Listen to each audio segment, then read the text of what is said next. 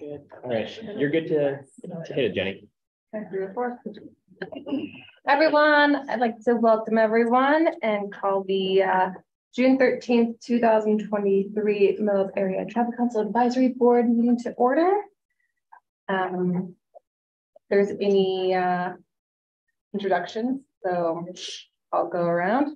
My name is Jenny Gleason. I'm the chair. Chris Barrett, Grand County Strategic Development Director. August Grant, Grand County Economic Development Department Director. And then we actually have new staff.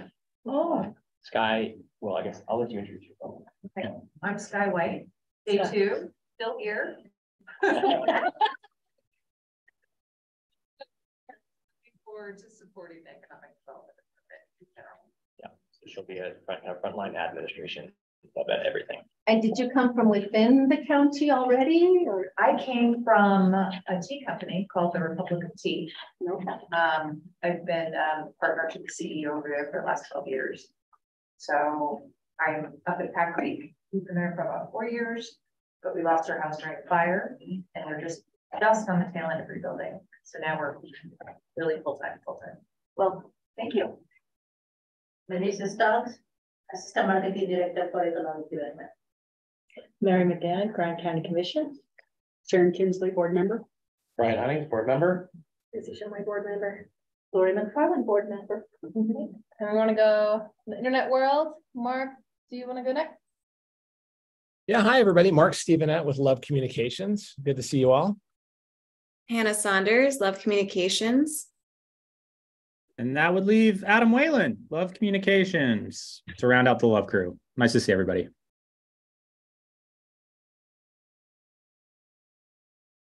Yeah. Does Kellen want to say hi? Yeah. Keelan Jones, Moab City Council. Perfect. Thanks, everyone. So are there any conflicts of interest, disclosures, or ex parte communication agreement? No. Hearing none. Going on to any citizens to be heard. I don't see anyone on Zoom. No one's here. And then presentations are later. All right. Well, there's no impromptu. So we're good to go. And so next go to board member reports. Gave about 2 minutes for everyone to kind of give an update because we haven't done these in a while, given some time to it. So I'll go first. Red Tail. The helicopter was up. Good for us. Not great for Helia, but we're good. And scenic airplane tours are down still. So we're about flat with 2019 still. Excited to see helicopter numbers up. And it's not awesome. It's not bad though. So you were saying the helicopters are up? Yeah. By that, do you mean bookings or the literal helicopters physically in the air flying around? Both. Okay. Thankfully. Yeah, good point. Numbers are up. Okay. And and then if anyone does not know, really exciting news, hopefully official on the 20th, Red Tail got awarded a grant from the Economic Diversification Fund, 1 of 4 and 1 of 14 total. So Randy did an awesome job. Tammy did an amazing job in the airport. So she was a really big help with that and just kind of helping kind of guide that. And the whole discussion about the airline and just that it's not just Grand County, talked about before, it's lots of other counties, and Red Tail might even help out Vernal because Vernal's losing their EAS as well as Cedar City. So hopefully an opportunity for Red Tail to help out them, but we're going to start doing service to Salt Lake once SkyWest pulls out in October 1st. They're going to pull out, knock on wood, and and yeah, we're gonna do Tuesday, Thursday. So it's gonna be official June 20th. The times, yeah, the commission meeting. When you guys officially voted to go on into beautiful land, and so it's really exciting. We got a newcomer intro. Hi, I'm Alex Warshevsky, board member. I can go maybe after all the. Well, I have a small report. We got the sales tax collections in for March. And transient room tax came in 6% above 2022, which was surprising to me because anecdote, indicated otherwise. In February was way down. So I was a bit surprised to see TRT come in 6% above 2022. So that's good. That's good. And all the other sales taxes were similarly up about, between 4 and 6%. So the sales tax is up too? Yeah. For the quarter? Or For just the month of March. What does our quarter look like? January? Well, I guess I can calculate the quarter. I haven't done it yet, but January and March were above, all combined were above 2022, but February was way below. So I'll have to crunch the numbers on the quarter. But I don't know how that will shake out. I think February might drag it down. Relative to 2022. Yeah, as just the first quarter. But January and February are pretty small amounts of money. So as March onward starts to get considerably more money coming in. The percentages matter more. Yeah. Cool. So I won't talk about things that we're going to talk about today. But things that aren't on the agenda that I think are relevant and stuff going on in our department. I'll start with kind of film commission stuff. So we've been working through a process with the county commission to consider an opportunity to basically move the film commission outside of our department to a nonprofit entity that we would continue to fund, have oversight of, and get value, ensure that we're getting value from the film commission, but it would also potentially open up other funding sources for the film commission operations, and put the film commission in kind of a less governmental structure, I guess would be the way to put it. And so we did a lot to really kind of move that forward in the last month. We had a public forum meeting over at the Mark back in May, and had, I think there was a lot of conversation kind of in whispers about what was going on and what was good and what was bad. And so that was an opportunity for folks involved, including myself and Biga and Brian and Derek from the Film Commission, and others, to speak to kind of what was on the table, or what wasn't on the table because nothing was on the table yet, but what was being potentially considered. Got a lot of support from that conversation, and also a lot of really good nuanced input from the public. And I thought that meeting went really well. That information was passed along to the county commission, who at their last meeting agreed upon a scope of work for that kind of a potential arrangement, and then has affirmatively directed staff to develop a contract between the county and the Red Cliffs Foundation, the nonprofit that was just recently born.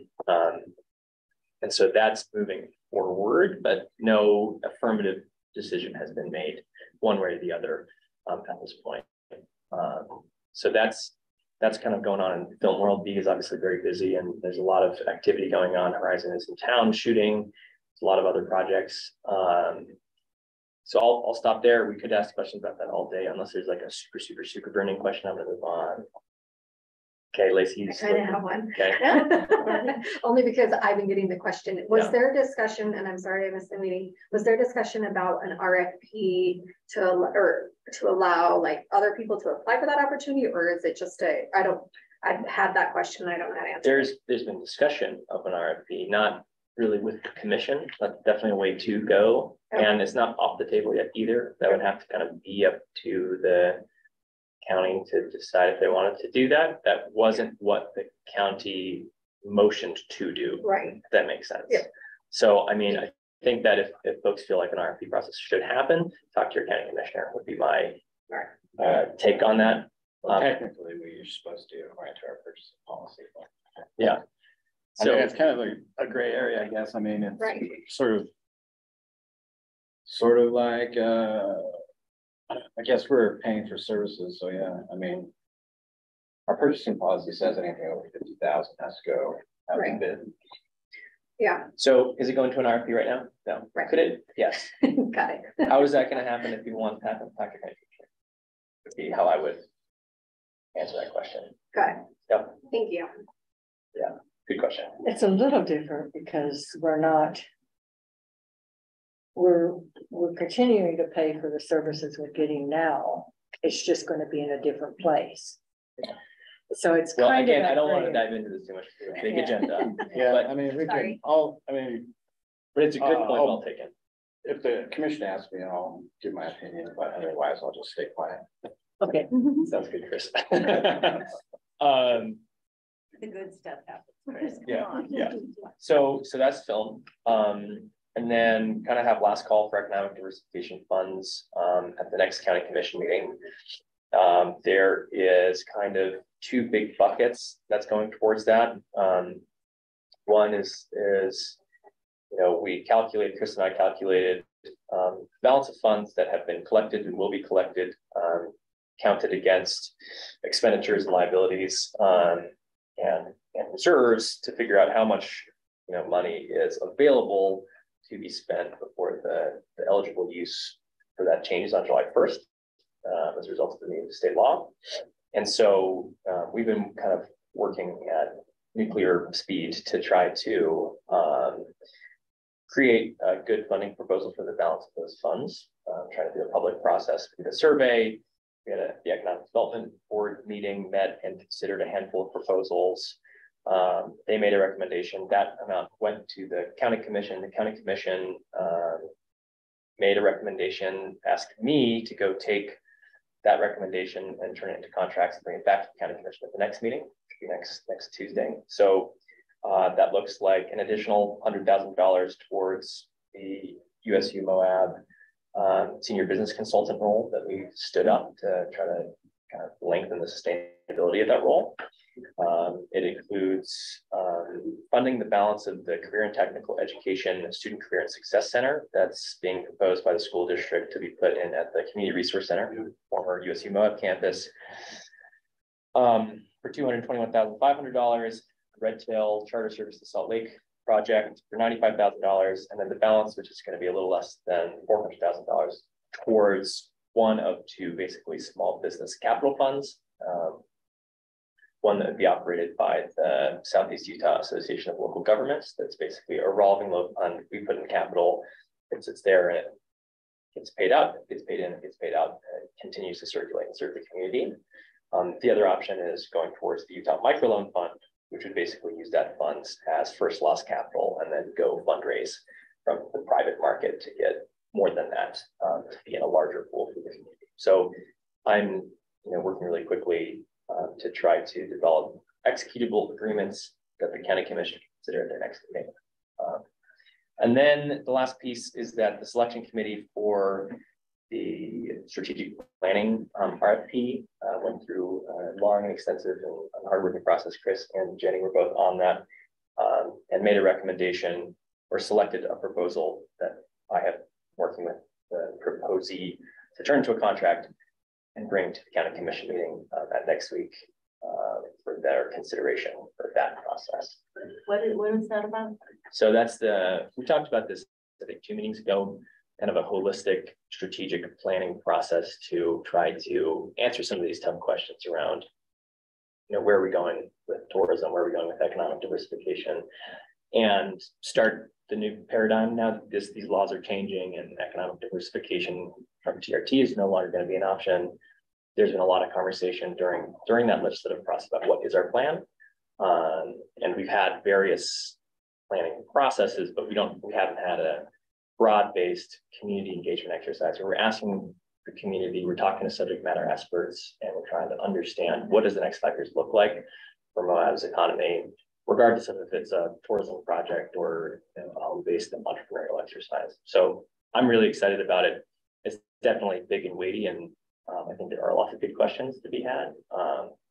And I think the folks on that committee, which also included Melissa Jeffers from the Economic Development Board and Bill Winfield from the commission, all felt very strongly in the vendor that we were recommending the commission consider. So looking forward to diving more into that as time goes on. But those are kind of my big updates besides what we're going to talk about today. And Sky, super soon. And this might be for citizens to be heard, just a question, when we're You can ask a question. developing those contracts, I can't think of a better way to invest than in education in our community. I'm hoping that there's an accountability piece that we can really look at what's going well, so we can roll with what's going well and then look at what's not working. Sometimes I think we sort of get so busy moving the money forward, we forget to look to see how it got spent. For sure. I would propose that that might want to be part of that. Yeah, for every grant contract we spent this year, they all have a reporting requirement. Nice. For these ones, you know, they're coming from funding that isn't going to exist in the future. And so it is one-time funding, although we obviously want to get reports back on impact and that it actually got spent on what it was supposed to be spent on. So those will be the grant contract for sure. Yeah, that's me. Right. Yeah. Oh, I'm sure. Yesterday I attended a timed entry update meeting with the Park Service, see how things were going this year. It's going well, even along, you know, the lines of our store out there is going well. Cool. It doesn't seem like the lines are taking as long to get through. They've streamlined a little bit of how they process things going through the gate. So it's better. The issue that they've come up with, because, you know, they changed from 6 a.m. to 7 a.m. and starting the timed entry. Last year, people weren't getting up at 5 to get in before 6. This year, they are getting up before 6 to get in before 7.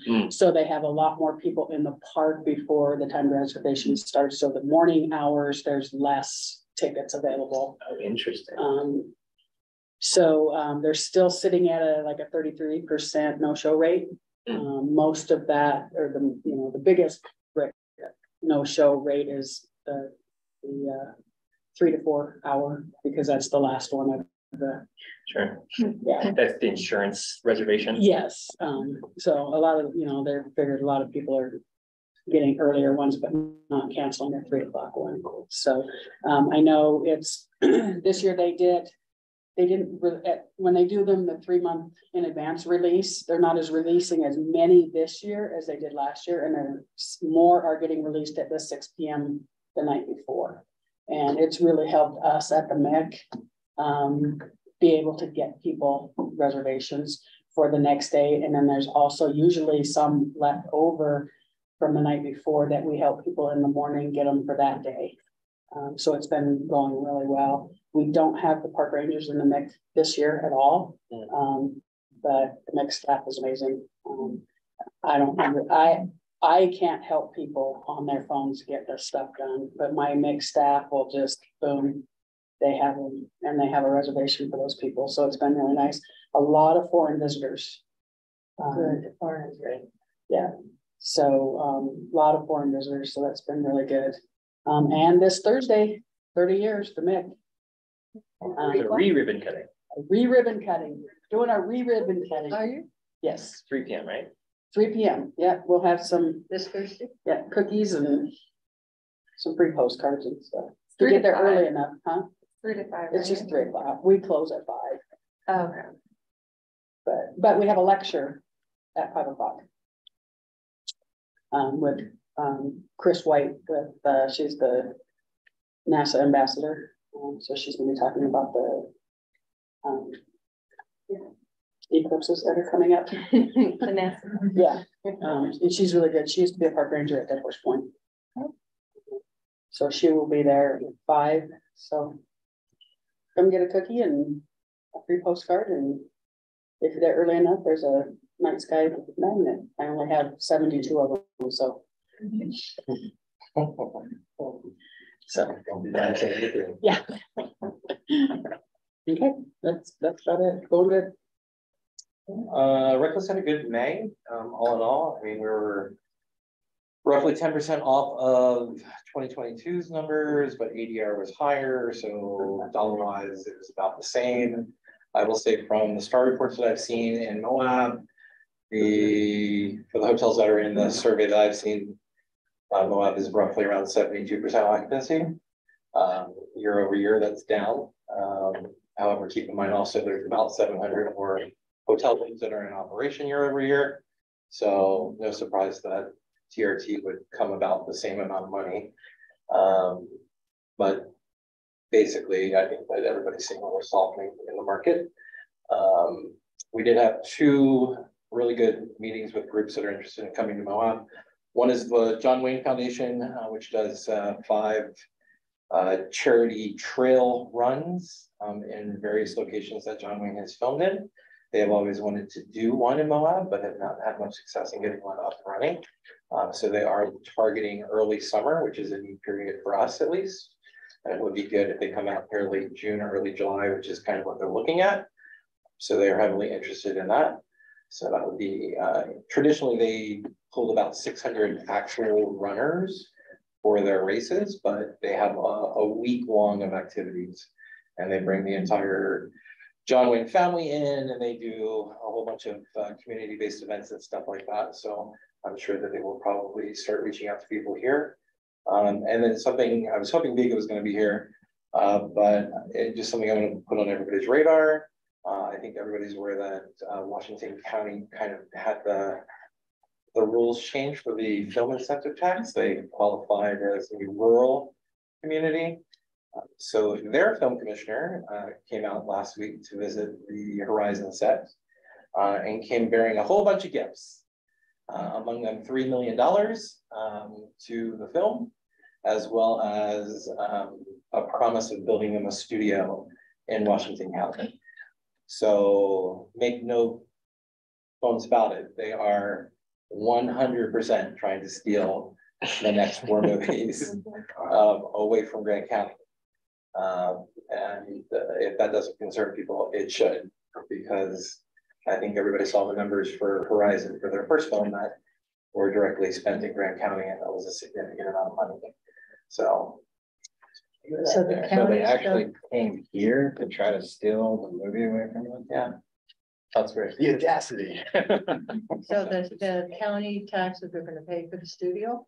Apparently, from what I understand, I don't know where they got the money from, but they basically approached the customer organization and said, we're willing to donate $3 million to fund your movie, on top of building a studio. On top of getting the state legislature to change the rules that are Exactly. So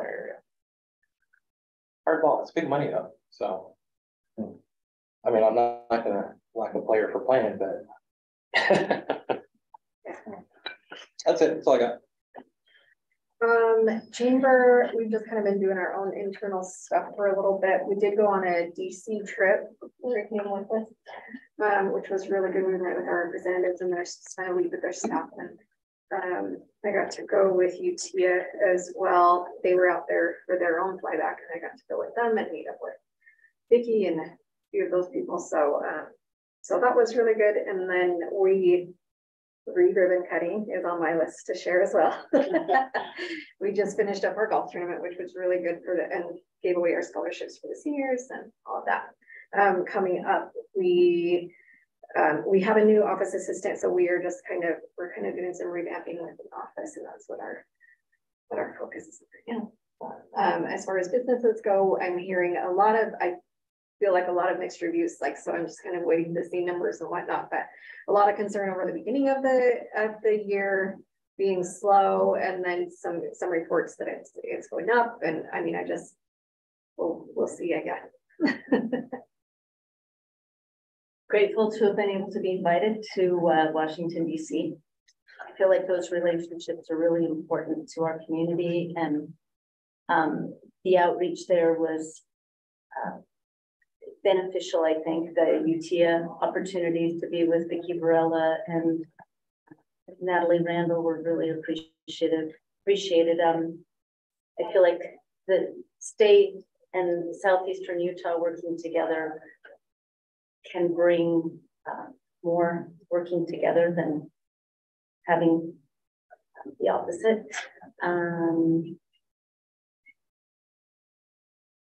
Sales for Memorial Day were good for us. We're pedaling fast and trying to catch up because the beginning of the year was really soft. Pedaling? Pretty similar for us at the restaurants. Yeah, we've had was a slower start in March and April, but it really picked up in May for us, and especially Memorial Day weekend. Since then, it's definitely turned corner, down, yeah, probably 20% since Memorial Day, and like since May. So our last week was way slower than all of them in May. So yeah, trying to figure out how to work our schedule out and trim costs from the labor, and keep our fingers crossed. I mean, we've definitely had some good days, but it's a lot more hit and miss now, where you get some like really busy lunch or a busy dinner, but then in between is kind of slow. So you've got to keep your staff going and like be ready for those big pops. But then in the meantime, you kind of twiddle your thumbs. So we've had some really good businesses here. Not really spending too much. We've increased prices a little bit to try to catch up with the inflation, still kind of trying to catch up with that, and labor costs. Food costs are definitely up, just certain items like American cheese. It's like more expensive than meat. I don't know how that is, but and some things, but it's not been too bad, and we've got 4 more months. We're going to cruise through June and July. We'll be closed for August. I think in years past, we've been closed for July because that's been a bit of a slower time, but last August was like really slow, really difficult for the staff to get through and manage, and definitely making money in August. So this year we shifted to close in August, and kind of just get ready for good fall season. So I think fall will be really good. I think generally the summer, and with the weather continuing to be like it is, I think we will see some decent numbers for the summer. I think we'll see some regional visitors, the river being up, and mountains. So that's all good things. That's pretty much all I have to say. I don't have anything else. All right. Great. Thanks everyone. Next up, Love Communication update.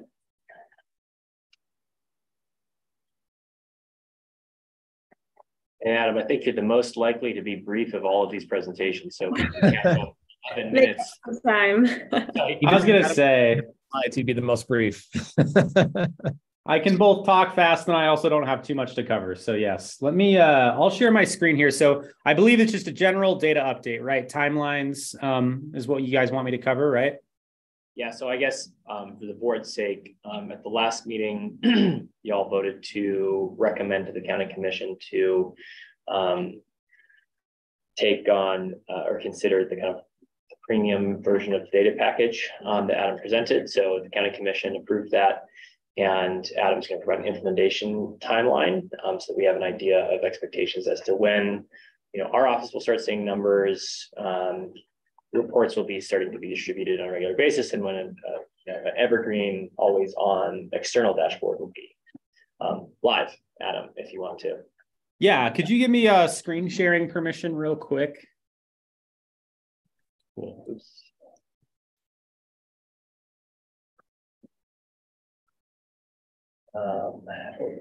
Actually. All right, you should be. There we go. Good to go. Cool. You guys just seen an Excel sheet? Yes. Cool. So I'm going to go a little behind the scenes real quick before I talk through this timeline. But like August mentioned, we've been basically kicking everything off.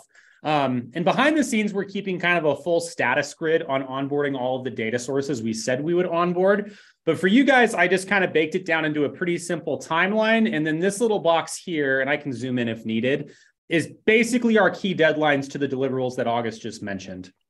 So at the start of this month, we basically began notifying vendors who we've selected, not selected, sending out emails and whatever it might be, and getting all of our contracts finalized and our data pipelines established. So this kind of Gantt chart you're seeing at the top walks through some more nitty-gritty details of when things are going to begin, but you can really boil it down into kind of 3 key deadlines that are broken down at a monthly level. So we're aiming to have all of our internal dashboards that Love and August's team will be using just kind of regularly to check in on things next month. So we already have one data vendor, Placer AI, which is the mobile event tracking, live, good to go. We have an onboarding call this week or next with them. And then additionally, this week, we're having our kickoff call with the main dashboard company in Symphony. So the tourism economics product that we basically signed on to use. So we're anticipating that will take around 4 to 6 weeks, which would put us in line to be able to start providing data, pulling information from dashboards sometime next month, probably middle of the month if we're being a little more conservative, which is what I would guess. And then ultimately what that will look like is we will start putting together those monthly reports for the board in August of 2023. So just in 2 months from now. So what that will be is the Love team in coordination with, pretty much what questions we want to ask, what we want to look like, putting together more consolidated kind of like PowerPoint decks of the trends we're seeing. So, not everyone has to jump into the dashboards or it's just all of this ethereal data, kind of trying to put it into some cohesive stories and trends. The last piece that was mentioned is the public dashboard, where folks will be able to go to the Grand County website and access the event data, the mobile tracking data, the lodging data, whatever it might be. That's tentatively slated for September of 2023. So the whole idea of sequencing it this way is we're basically going to, next month, make sure all the data is being accurately flowed into where we can access it, make sure that we feel comfortable with what it looks like, then introduce those kind of reports that can be distributed in August. And then in September, kind of do an assessment on what types of data sources and information we would want available to the public for access, for exporting, whatever it might be. So that's the loose timeline. Like I said, it would be brief. I can stop sharing real quick, but I will give one more quick update that we have signed all contracts. So contractually, we're pretty much ready to go with the exception of lodging data is the main one. But we are looking good. All things are on track with our original timeline and scope. And realistically, you guys should start seeing kind of the fruits of this labor towards the end of next month, maybe middle of next month. But then really in August is when a lot of these numbers will be regularly presented and provided. Any questions or clarification I can provide? I know that was pretty high level. Sounds good. Sounds good to me. Cool. Man, that was the easiest presentation of my entire life. Sweet. Thanks, guys. There wasn't a burning question on it. I just got questions from, I wanted to follow up on that as that is something that the board did approve at their last meeting and wanted to make sure that there's clarity as to next steps. But yeah, do y'all want to move on to the next section? Yep, so that's me. So I'm going to high level again, walk through the executive summary of the Fly campaign. So I believe the attached on the agenda is the full report. Again, we don't have time to go over the entire thing, but we're really excited about the results that we are seeing. Again, as a reminder, this was our big campaign that started in October all the way through March. And we really leveraged connected TV. So finding our audiences on a large living room screen, programmatic video and display. We had pay-per-click. So again, as we create that awareness and bring people through the funnel and they're searching specific terms, we're driving that narrative to key landing pages. And so altogether, we were looking at around an $850,000 media buy. And I'm really happy to see the return on ad spend of about $10 per $1 spent. And the next slide will kind of show what that overall revenue to Moab is. But again, the way that we attach our media attribution to hotel revenue is obviously a DARA impact. Again, it's going to be really great with Adam's robust data so that we can get all of the different information. It can really help our markets and our media be more robust. But as we're looking at this impact, again, we drove and influenced about 18,000 hotel bookings. Just some highlights. Again, TripAdvisor was our main OTA, and we saw that they drove an audience that was spending a little bit more than the other partners. And so about an $18 higher ADR.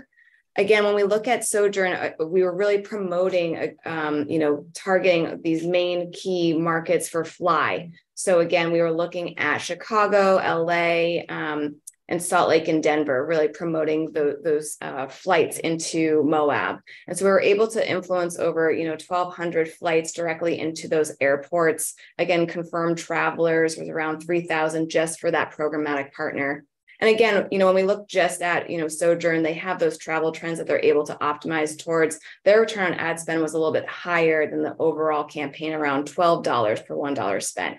Again, when we look at connected TV, we were able to reach 3.8 million households. So that's just under 2 million video completions with our beautiful video spots. And again, I think video visuals is definitely the big driver when it comes to pre-roll and connected TV for action and inspiration.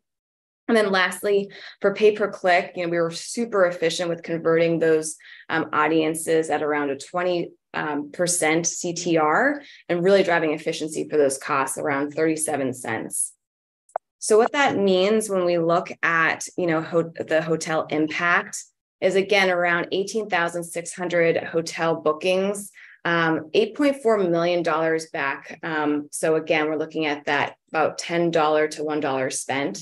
The average ADR is around 217. And again, we're always looking at impact in order for us to understanding the difference of the hotel booking window from search to arrival, so that we're able to continue and influence those audiences. So again, it's a very helpful tool looking forward. And the last thing that we'll just kind of highlight again, so we felt like this campaign, even though it leveraged, a lot of the different awareness to consideration, channels like connected TV and pre-roll, we still were able to drive a really strong return on ad spend. Again, making sure that this traveler spends more. We were looking at a really strong pre-roll, driving ad exposed website visits. Something that's really important for connected TV as well is that we're able to attribute what's website visitation. So we're looking at people who saw your ad on a connected TV device when they're streaming, and if they went to your website, and that lift between controlled and exposed. And so we're driving again that reach a channel all the way to the website and to visitation. So our future recommendations is to continue, leveraging connected TV or video where we can, where that budget allows us to tie back to hotel bookings. And again, to continue to leverage Adara Impact, just so we're able to connect the dots of all of our paid advertising. One thing that I will note is that for the Fly campaign, our display post-impression rate, again, when someone doesn't click on an ad, but they still go to your website, we're seeing really stronger PIR with our time entry and even our summer campaigns. We're going to take, kind of those creative optimizations, and we're obviously consistently learning and adapting in market from campaign to campaign. So we've already seen some really good success with our time entry, which I'm sure we'll share with you on the next meeting. That was really high level. Do you have any questions on that? Again, we're really excited about those results. And if you guys dive into the longer report and have any questions, I'm happy to address those. Can I ask a question? Please. I read in one of those in the target audience that we're targeting activity driven planning, something like that. And that sometimes that tends to be bigger groups and families. I'm curious if does that specifically target families or just anyone who's activity driven and it happens to be a majority of families? Great question. And so we don't have a specific persona that's just families. To your point, families naturally are wrapped into the activity driven planner. And so what we're able to see an impact is the party size. And it doesn't specifically say families. But we can dive in and bring up that detail to see if we drove a bigger party size. Again, that's more wrapped up into the adventure traveler. So we don't have a specific persona as families. Right. I can mention, though, that we were seeing adults 40 to 49 converting the most. So again, that's a little bit about 2 years millennials, and then it shifts to the other generation. And so you would think that families would fall within that scope. Older children have activity. Okay. And I guess maybe at some point in the future, I'm just wondering if there's some kind of strategy in attracting families, as residents. A lot of people that you hear like, oh, I came to visit and I loved it, so I wanted to stay. And I feel like economic department wise, we're like in need of families to move in. And so maybe we could, merge those strategies a little bit. I think it's a perfect position to be had during that planning process. Yeah. Sabotage their car. That's the story that I heard, you know, car broke down and I never. Right, exactly.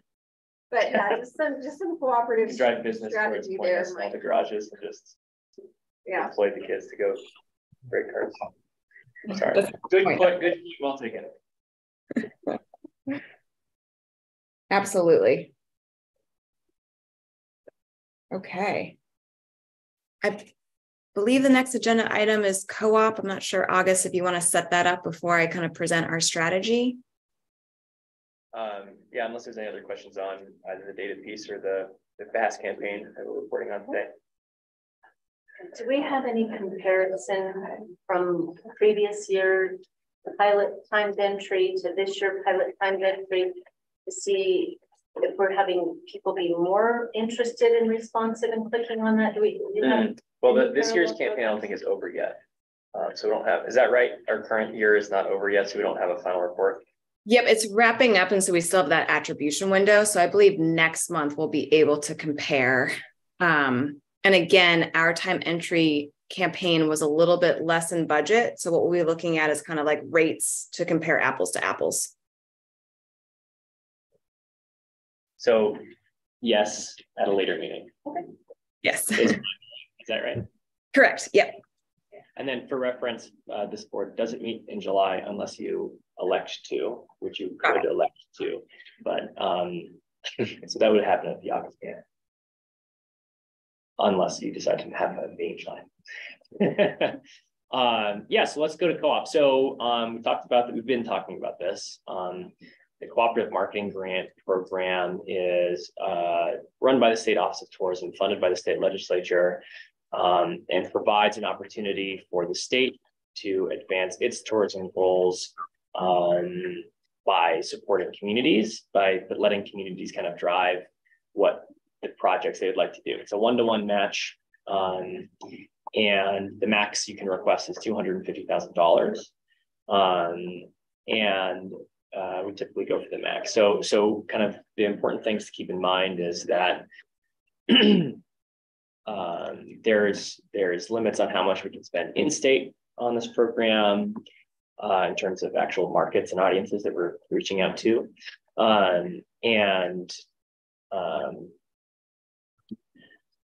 There's also kind of new rules about bringing in that Forever Mighty message. It's kind of relatively new in the last couple of years. And then kind of from the county's planning standpoint, basically, this is additional money coming in that more or less increase the total budget. And so if there's a project that we want to have happen and we're eating up $250,000 of our intended marketing spend next year, if we get this grant money, that $250,000 can be spent on a different project, if that makes sense. So, by getting the most money out of this possible, it allows us to be flexible with the dollars that we have that aren't tied to one program or another. So, our department sees very strongly that going after the most out of money from this is a net good for our department. And that with that in mind, last conversation we had was, kind of with regards to this conversation of should we kind of aim for a more traditional marketing oriented plan or kind of a more kind of media educational campaign. And so in looking at how the State Office of Tourism kind of and the board, what they want to get out of this program and what they funded the most, we want to go towards basically helping to fund next year's version of the summer marketing campaign that we're doing this year. And so that's what we've asked Love to scope out as a project to be funded. So that's not to say this is the only ad campaign. It's not to say it's the only piece of media. It's not to say it's the only, that we're not going to do any responsible recreation, but that this is, we think, the most viable container to get the most amount of money to get the most benefit for the community within this program. So it's due on our end by June 30th. And we need letters of support from this board. We need a commitment from the county for the match money. So that'll be coming up at their next meeting. And so what Love has prepared is kind of the bulk of what we'd like to put into an application. But it's not concrete. So if there's any input or revisions, this would be the time to do that. we were hoping to draft a letter of support, and I'm realizing did not do that in time for this. So the action item for today would be, ratifying, voting on a letter of support. Because there's no actual letter, we have to use some kind of a language like, a letter that the chair of the board will draft on behalf of the board. But so long as it is, what we see and we like today, we trust Jenny to write that, and we officially vote on it now. Would be the end of this agenda item. Before we dive into it, just kind of contextually, that all makes sense. I just want to make sure we know what playing field we're about to go do some sports on. That's a bad metaphor. Okay, Hannah, I'm going to pass it off to you then. Okay, great. And so again, we've obviously been collaborating with August, Melissa, and Robert, and just trying to identify some of the challenges that are maybe softening our market and how we can react and obviously turn those challenges into opportunities. And so just wanted to kind of set the stage with all the kind of challenges that we are looking at that will drive the strategy. And so again, obviously some negative economic impacts on travel. We obviously know that gas prices are spiking specifically in the summertime. We're seeing that with our travel trends currently. So assuming that will continue next year, and then just obviously some travel issues in general with flights. We also know that even though we have been very strategic and flexible with what markets we've been speaking to, just like we did with the fly and drive campaigns, we want to continue to make sure that we are speaking to our regional feeder markets and our, some select longer distant markets. The rationale for that is that we see that even though the regional feeder markets happen to be kind of the top markets for you guys, they tend to have lower ADRs. And so we want to make sure that we're balancing the quality with quantity.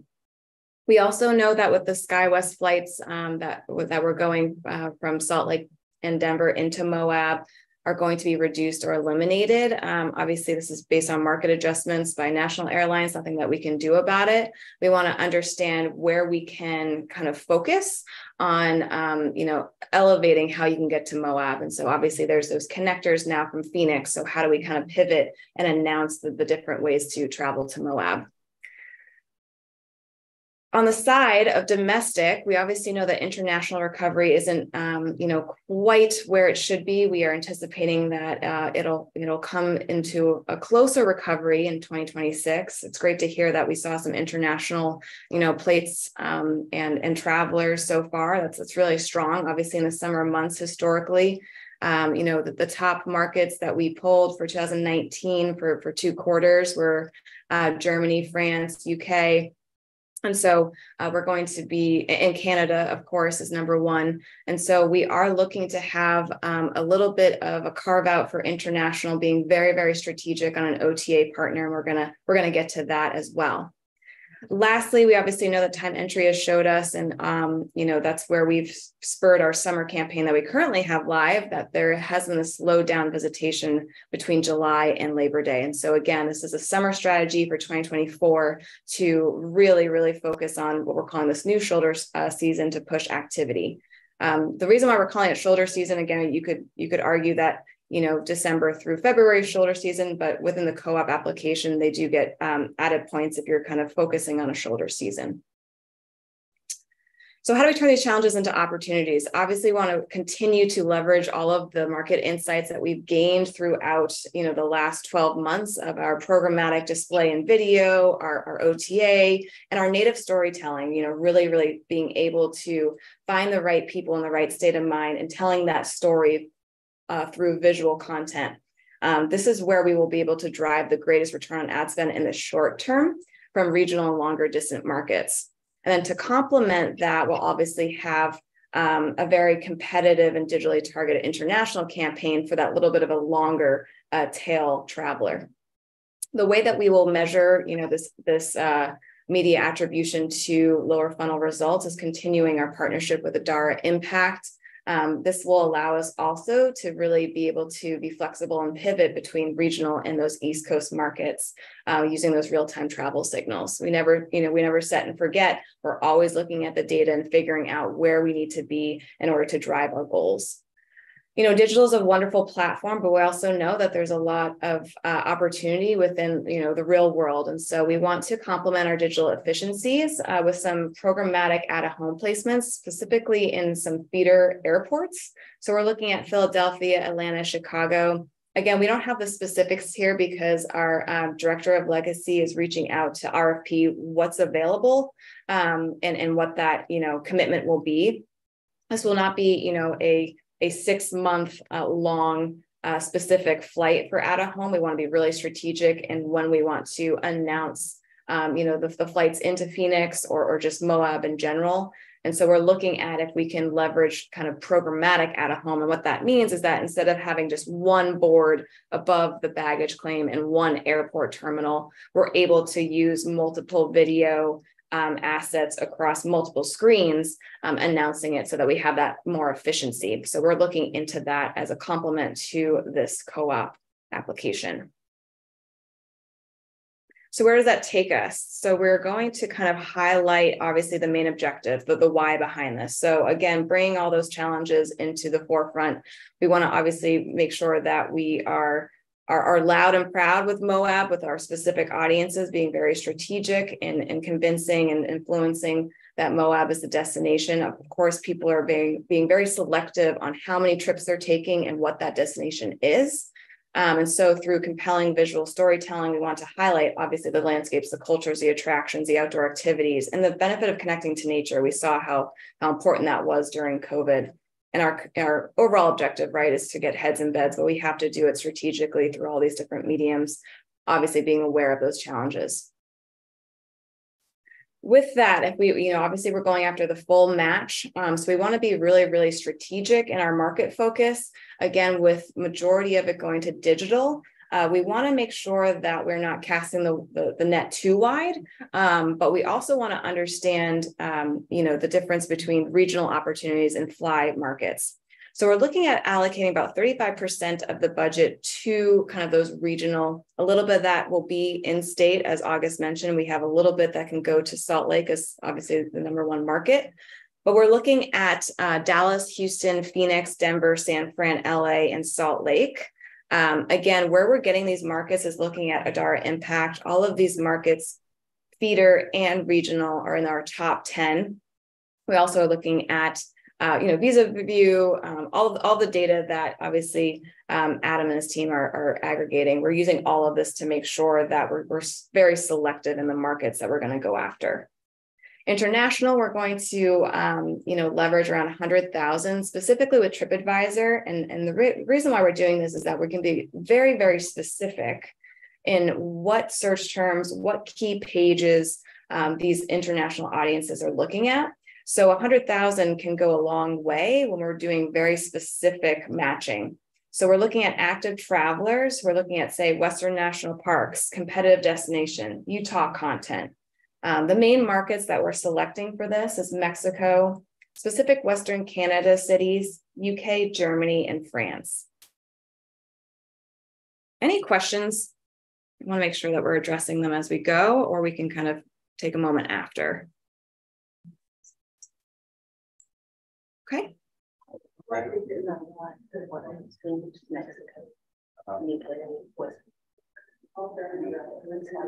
think we're just getting sidebar feedback that those are good international markets. Okay, great. Okay.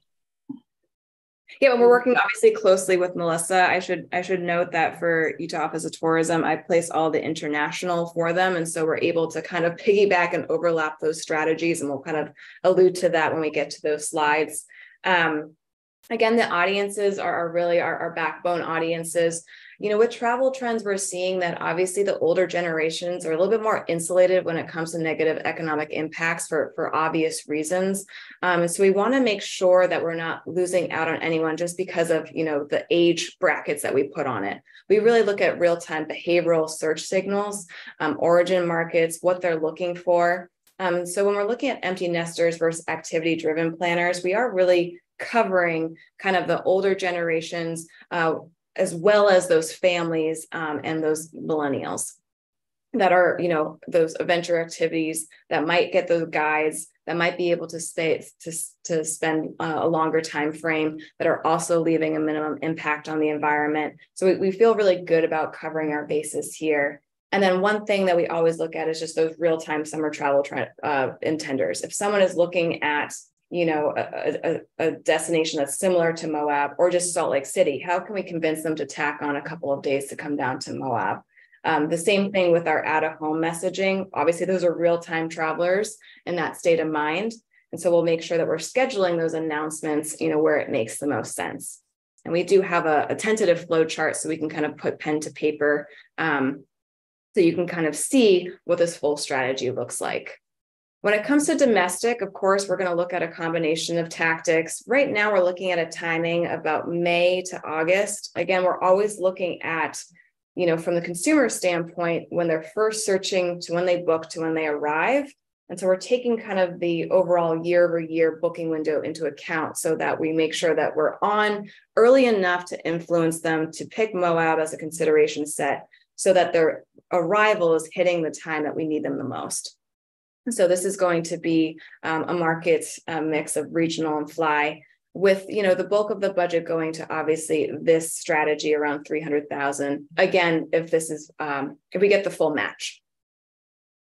To complement that, we are looking, as I mentioned, to programmatic out-of-home airport advertising within Philadelphia, Atlanta, Chicago. Obviously, the more that we reach out to these partners to understand the cost, and if they're on the same programmatic network, this might shift. We might have to select one market. We might be able to hit all three.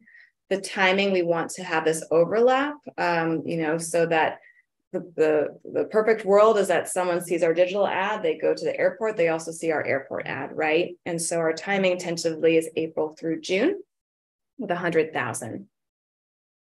To complement our domestic feeder markets, we are going to look at international, again, wanting to overlap and piggyback off of UOT's timing. So again, we're planning that right now, but we are looking to you know, have an international presence on TripAdvisor from January through April. Again, the way that we're able to do this is look at all of these different markets and the people that are looking at specific keywords. And what we've learned with A/B testing the consumer experience, especially with audiences that English isn't their first language, you know, sometimes when you're on TripAdvisor, you click on a banner or you click on a native unit and you pop off of the OTA and you go to a DMO website. We've A/B tested keeping them on the page so that they don't lose that consumer, you know, experience. And we've found that they book at a higher rate, right? I think it's that seems obvious, but sometimes we need to test these things, right? And so our strategy would be to create a landing page on TripAdvisor that acts as kind of this long listicle for international audiences that we're highlighting, you know, the things that really drive them to select a destination. And so what we're able to gain there is obviously added page views, added eyeballs, you know, added interactions. We're also able to then tie what they did on TripAdvisor when it comes to bookings as well as impact. So we get that dual visibility. And I just wanted to kind of highlight, you know, as a example of this, the last campaign that we did for, you know, I believe it was the UK. This is the example for Southern Utah, 10 must-see places to explore in Utah. Obviously, Moab was one of those places, but we gained around 15,000 page views and people spend an average of 5 minutes engaging. So they really use this as a tool, an itinerary to use once they book and while they're booking. And so again, it's going to be a really, really exciting opportunity for Moab to gain additional page views off of their DMO website, and then also having that domestic traffic go to discover Moab. So it's definitely a two-pronged approach. Lastly, you know, again, this is where we see how we would apply this from January through August, right? And so we would start with that international opportunity of awareness and inspiration with those key markets. Again, the one thing that might change here a little bit is that programmatic out of home when it comes to, you know, securing what times, but it would be an on and off approach. You know, obviously announcing things, being flexible with that creative messaging in case, you know, a flight goes down or a new flight comes up. Again, being really, really flexible with those changes. And then we are looking to kind of promote that domestic media mix from April through August to really, really drive that summer visitation, knowing that booking windows for you guys can fluctuate from 35 days to 50 days. So we're accounting for that fluidity when we're trying to obviously drive those main months of visitation. And that is so far our strategy. Would love to hear thoughts on markets or timing or anything that we might have missed that we can include. Love to hear your thoughts. Or August or Melissa, if you had anything else that I missed. No, I mean, Melissa and I. It's fantastic. Yeah, we work together and it's, I don't have anything else to add. Yeah, this is not the first draft from our side. So I don't have anything else to add. Okay. These are read all the comments we've made already. So the way we look at things over the last 24 years is where does Jeep Safari land and where does Thelma and Louise land? And it looks like Thelma and Louise is pretty late this year. It's usually third week of March. The running race. So however, whomever came up with that strategy, good for them, because a lot of times people on spring break can't find a place to be or stay if we're so booked up with other activities. So spreading those out, I look at as somebody's doing a good job somewhere. Cool.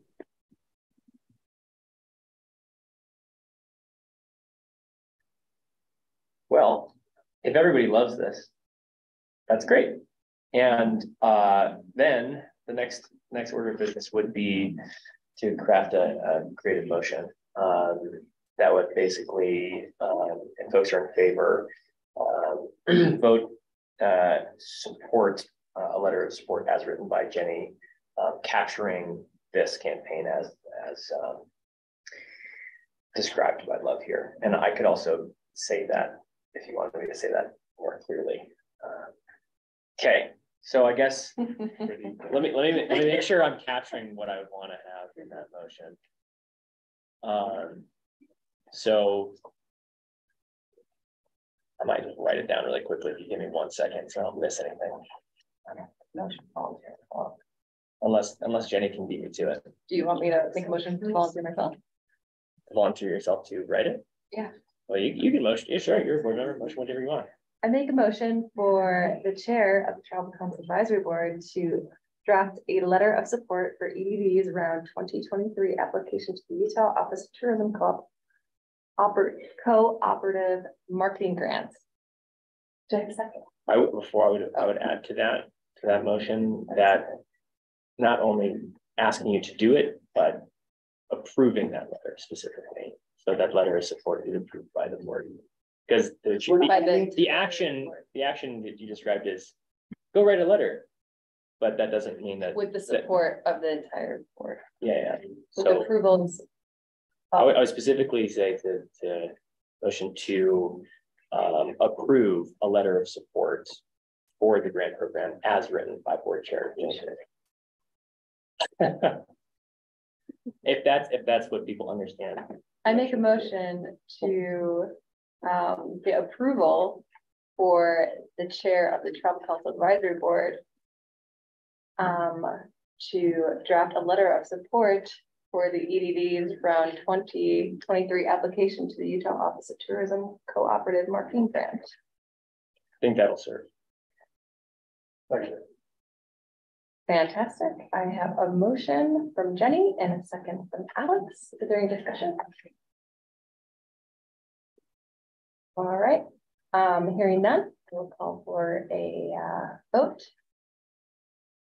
Jenny? Yeah. Alex?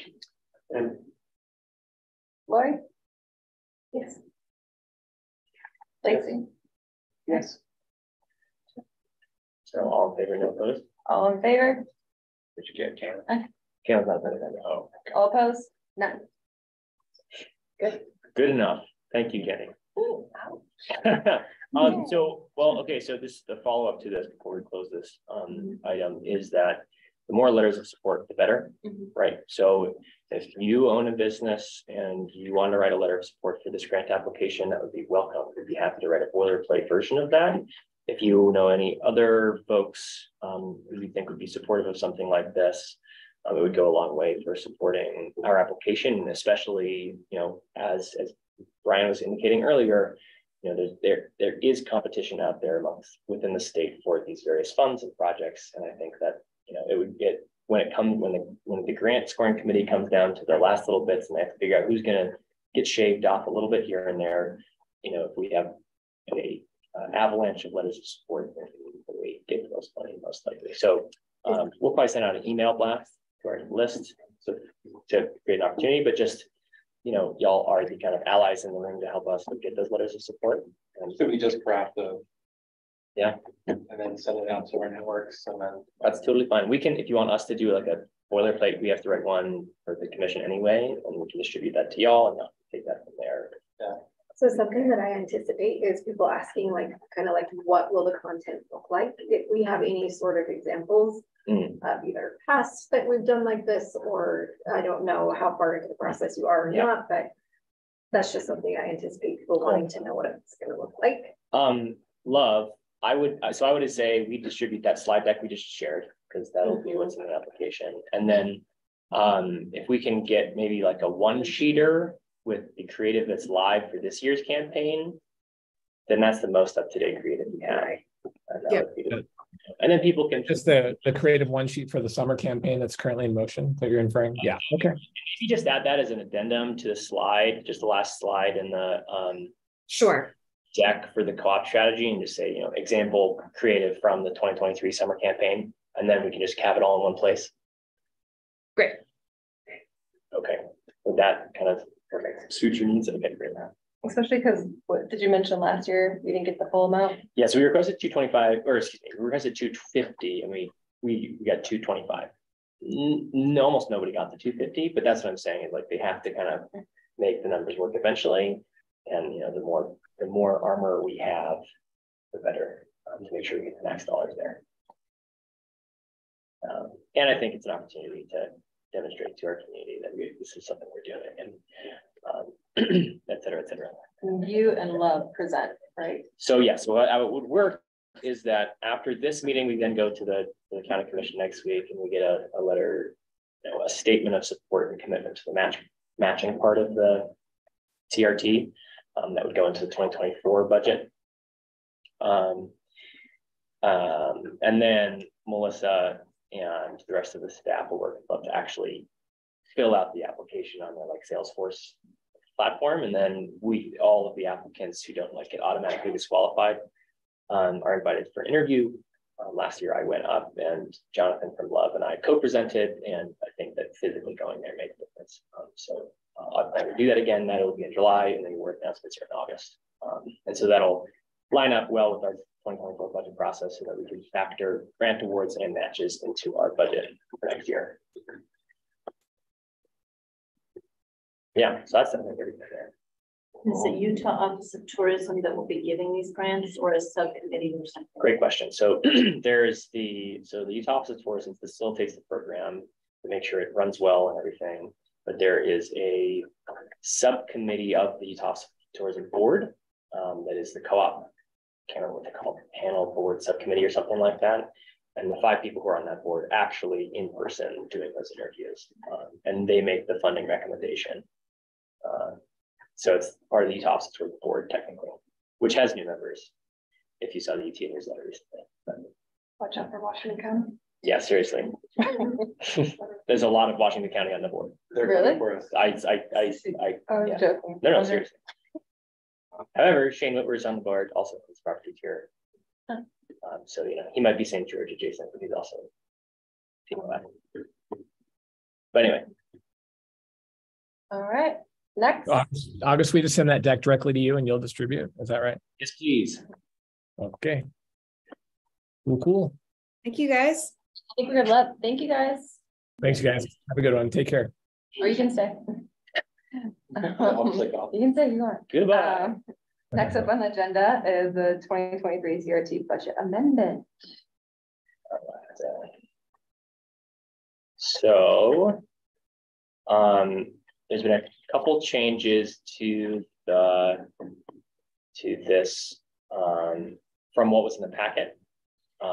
So when this goes into public record, to make sure the updated information is in there, I've distributed the full spreadsheet physically in the room. Where's the slideshow? And then I created just a slide deck. So we're going to go over kind of every account level change. So that is the breakdown that's in here has not only each account, but also the sub projects that go into each account, because I think that's really useful. It's really hard to understand what's going on without that. Those sub projects don't end up in the final budget software. You can have something called a worksheet, but when it gets reconciled, those disappear. So this is kind of like really more of a planning document. This isn't actually what the budget software is going to look like. But I'm going to go over every change from the original 2022 budget, right? So contextually, generally do you want to talk about why we're doing a budget amendment generally? And then I think people are aware of the changes to TRT laws, but there's also just. Yeah, so in this case, we're taking that second half of the year that would have been diversification funding and moving that over into tourism promotion. So that looks like right now we're projecting 481,000. Yeah. So part of this budget amendment is incorporating, that's the main part, is probably incorporating that money into the budget. Maybe you have some other changes too. Yeah. That are moving things around as well, but. Yeah, so it's a kind of a twofold thing. There's money that was going to be spent on other things that can no longer be spent on other things that we have to incorporate into the budget. And then there's just mid-year adjustments that have come up along the way that need to just be accounted for, and it makes our lives easier. The budget reflects reality. Yeah. So I'll go through these. There's maybe a handful of things that are new, but we've pretty much covered almost all of this at least once. But I just want to make sure that everybody's clear on what's in here. And then, I'll be taking this. I think ideally we'll get an action, making any comments or otherwise approving this change. So again, that 481, which is the top line number, is basically what's additional on top of what was previously approved. So I'm just going to go top to bottom. What my version of this?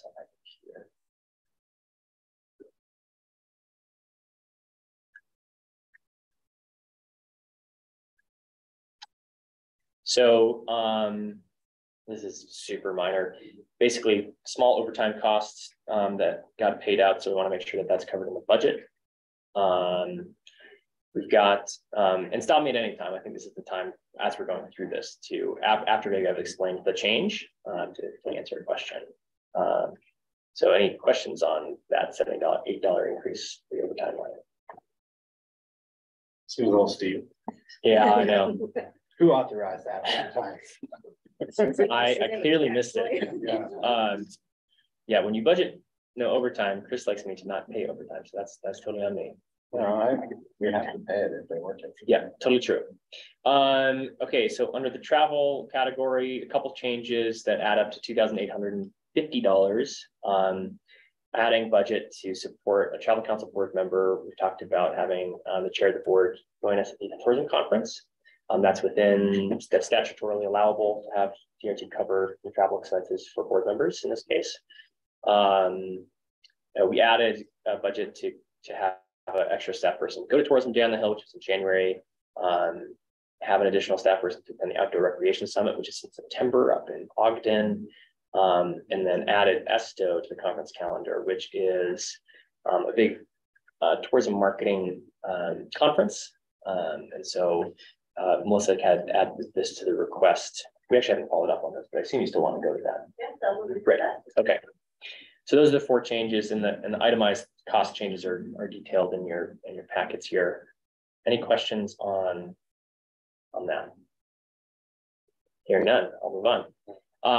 Administrative services. So 20, I guess, Chris, can you explain this? This is the amount of money that goes to offset the audit or accounting costs? So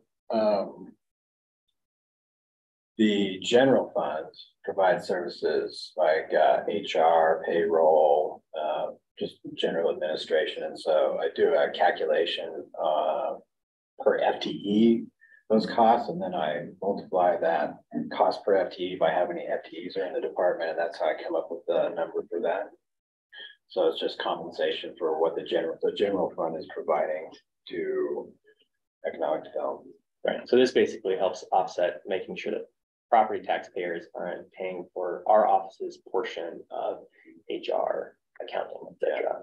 Yeah, it helps keep property taxes down. But also that each department is paying their way. Yeah. I was gonna say, is that for just the economic development department, or is that, do you do that for other departments? All those departments that are not in the general fund.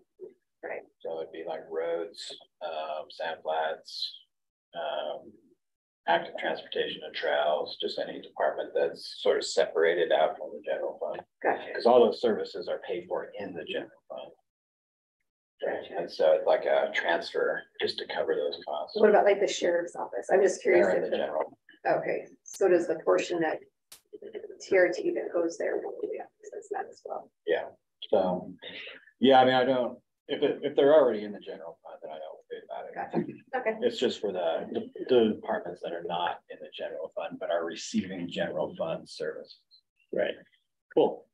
So the reason why this is being put into this budget is because there's a host of general office costs that were distributed across economic diversification expenditures and kind of tourism expenditures, because the HR cost to manage, myself and Ben and Melissa is the same cost. And so just tried to make that equitably split between the two departments, but now that spend doesn't exist anymore. So there's a handful of these that are just general department needs that were budgeted in the other side of the budget that need to come over here to the tourism side of the budget. So that's an example of that one. Any questions on that? Fuel costs. So another cost that was baked into the other side of the budget that covers gas for driving the county cars around town to do our business. Any questions there? Yeah. Equipment lease. So this is another one. We had our vehicle lease payments on the economic diversification side of the budget. So brought that over into this side of the budget. And so that's where the $12,000 comes from. Any questions on that? Did I get the number wrong? What line is that? So they should be, so that the third number group should be out. It should be in descending order. Okay. You found it? Yes, thank you. Yep, no worries. Professional services, a couple of small changes here that are detailed in the, I'm gonna stop saying that because it's detailed everywhere. Increase of $2,560.68. A couple changes include a small increase in costs for a new email manager, moved from MailChimp to a platform called Emma. We had Wander Maps contract costs paid out of this line, and we moved $2,000 from a different line item that was not going towards anything. It was unanticipated costs to come over here. And then there was also an additional dollars. Oh, this number's by wrong. I was going to say, Yeah. I don't see a 2560 anywhere. So, okay, so there's, what is it, 27? 60? No. 47. I see 47, 60, Oh, you know what? 68. Let me look at this right here. Maybe it adds. No, so what happened was. Is that orange? So it's down 2,200. So the changes are, since I put it into this slide deck, is if you look down on the crowd riff contract amount was, oh no, that's the wrong one.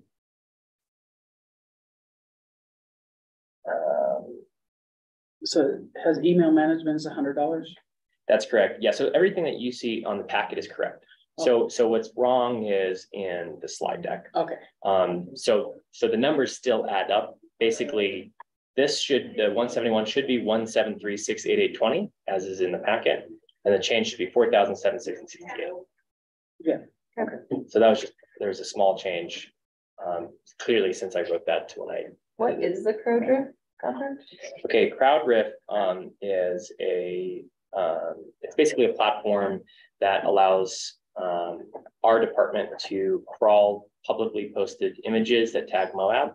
And it gives us interface to say, hey, person who posted this really great photo that we'd like to use on our whatever, you know, allow us to license this image for our website, or whatever. And so it's basically a content generation platform. It's a subscription basis. So that just came up for renewal. So that's why there's two costs, because the cost structure changed a little bit. And so I spoke with Melissa and Robert about this contract because they use it and see if that felt like valuable. And Melissa, do you want to speak to that and how it's useful? Yes, we were thinking like at the beginning maybe to cancel this, but then when we figured out how much is pay a photographer, a local photographer to do all the activities, so we figured out this is cheaper if we divide this in by monthly, so it's super cheap. And the good thing is I pull pictures or video from real people. It's real content, and I just ask for permission if I can use the picture. And when I use on social media, I just make a credit for that person. So it's really fun. We really like it. You can pull a lot of pictures. So what it works is CrowdRiff select by a GPS all the people that are in Moab, and they upload the pictures on Instagram, on Facebook, and then I ask for permission to use that. What's your success rate in your requesting, and where do we see those postings? On our social media, we use on our social media, also on advertising with Love Communication. They use our picture. The success is probably like 50%. Not everybody say yes, but we have 50% at least say yes. And I think that CrowdRiff, because they were putting pictures that wasn't accurate with Moab. So in these couple of years, they are having better quality about Moab. So yeah. The only thing that I don't have yet in CrowdRiff is like a sustainable picture in the way that people recycling something, I don't know, picture like, that's why we hiring photographers for those kind of pictures. This is more landscape pictures, people having fun around. Well, and I would also add that I think this is like, when we're not looking for something very particular and we just need content, this is a great resource. And Melissa shared this is cheaper than a photographer. And I should say that we're not using this in lieu of local talent and artist work. We do have, if you look farther down in the budget, which we'll get to, we're trying to increase the amount of work and local talent that we're contracting with to get that kind of next level tier of quality and of specific types of things we're looking for, special event content that we can use, videos that are kind of tailor-made for campaigns for social, and collateral that is of the level that can be used for advertisements. Do we have any rules for use or not use? Are there certain kinds of pictures that are written or unwritten that we're allowed to use or not use? There are certain types of recreating that we don't like, that we don't want to use those pictures. Are we posting those pictures? I don't have any policies like that that I'm aware of.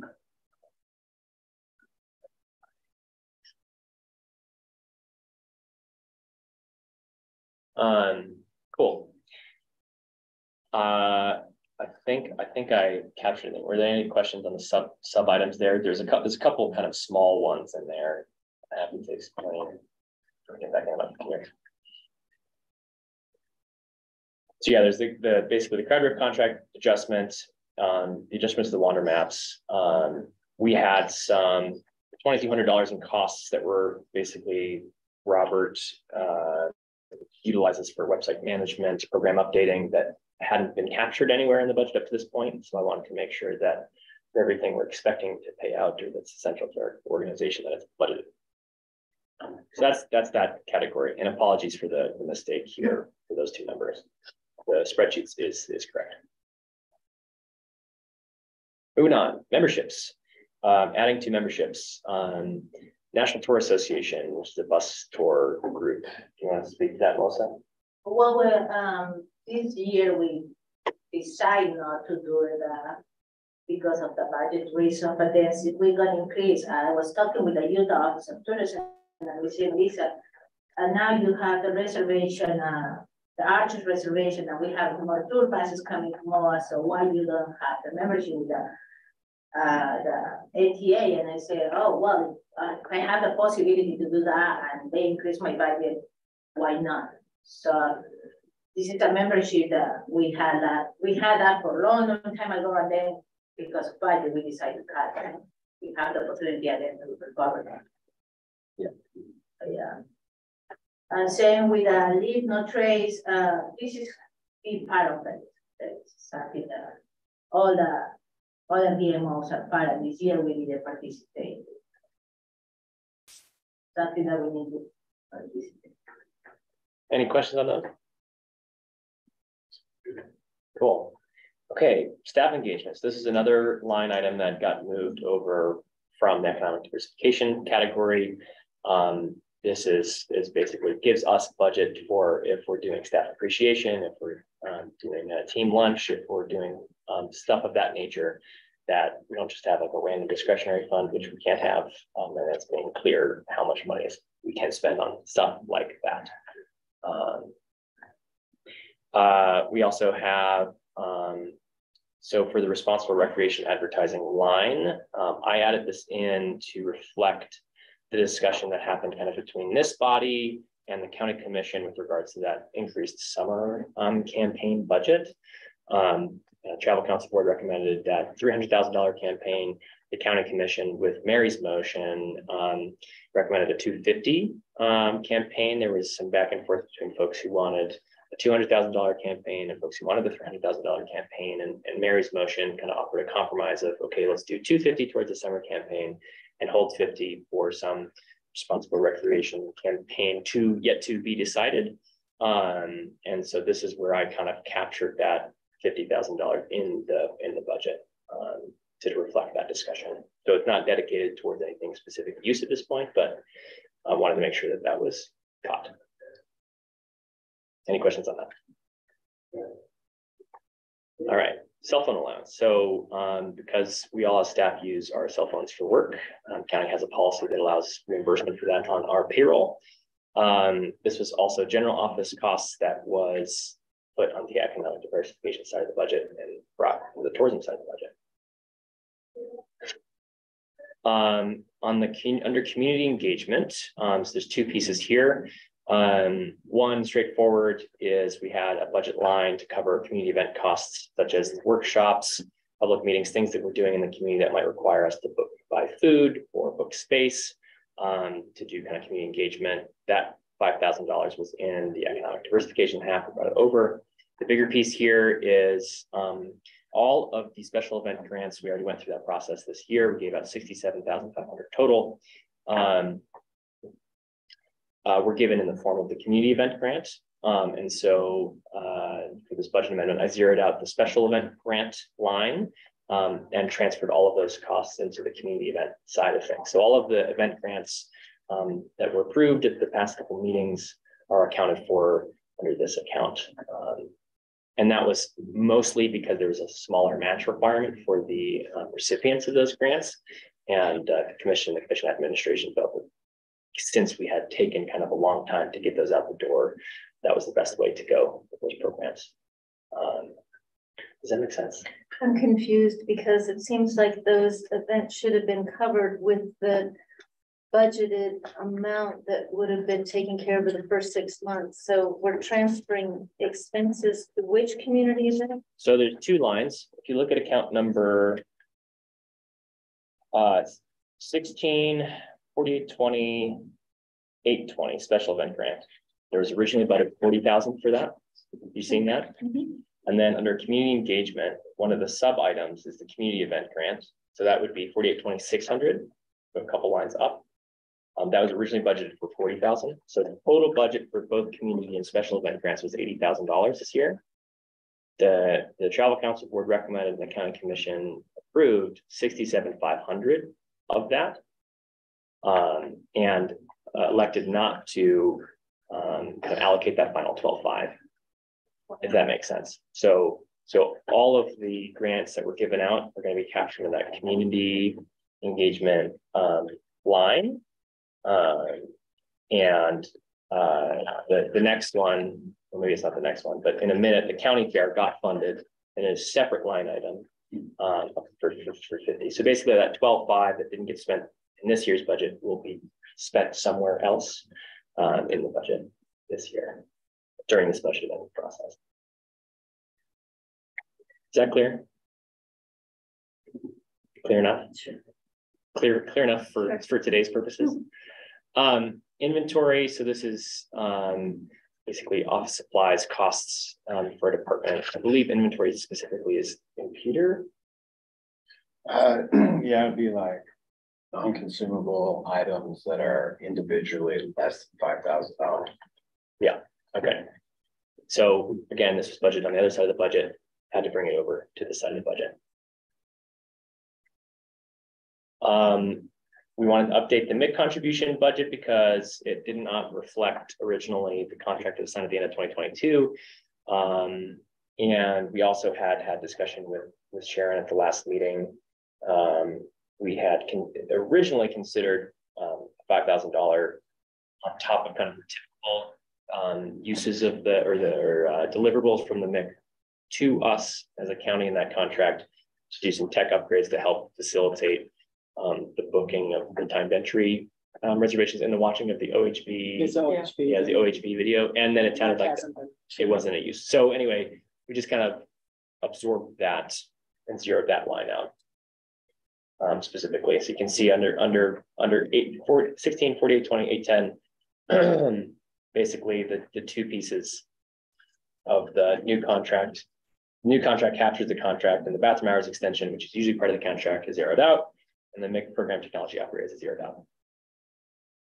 So that net change is $5,375. We talked about the special event grant change.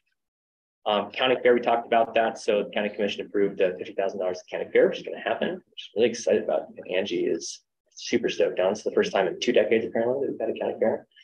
A big one, starting in 2 weeks, not this weekend, but next weekend, all the way running through July 4th.